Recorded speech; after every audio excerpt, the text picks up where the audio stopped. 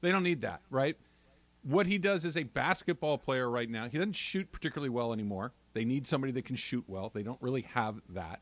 They need somebody that can probably defend. But can't you go get all that stuff? Maybe. But I'm talking about Chris Paul and what are you actually getting? I understand it's not expensive. I understand that, and that's probably that it's cheap might be part of the value as well. But what are you actually getting? I don't see the benefit just purely from a basketball standpoint. I'll tell you. I think what you're getting is you're in the playoffs. It's Game 6, critical situations.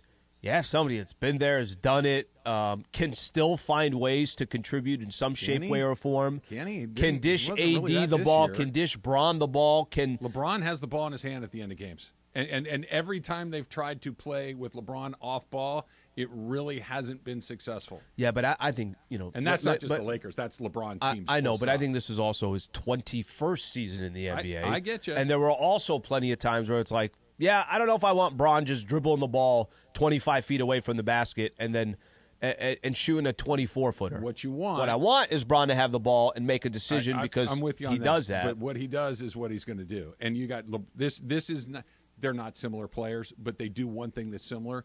Russell Westbrook needed the ball in his hands to be the best version of Russell Westbrook. So does Chris Paul.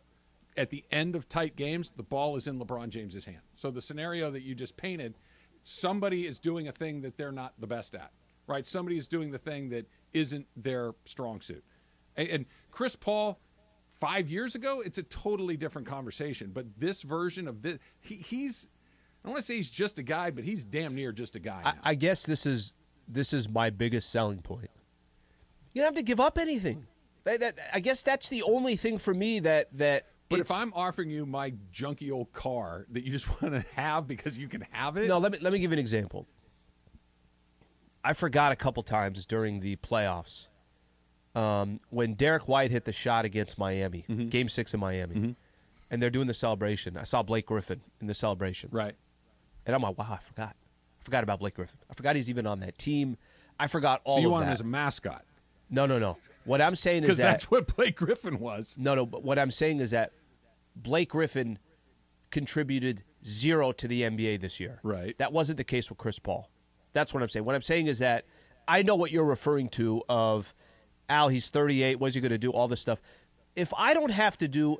I could still go after the shooters that you're talking about. I could still go after other players. I could still have D'Angelo Russell on the team, hypothetically, and use him as a chip later to go trade. I could still do all that. Chris Paul's not costing me a thing. If Chris Paul was costing me $5, then that's different.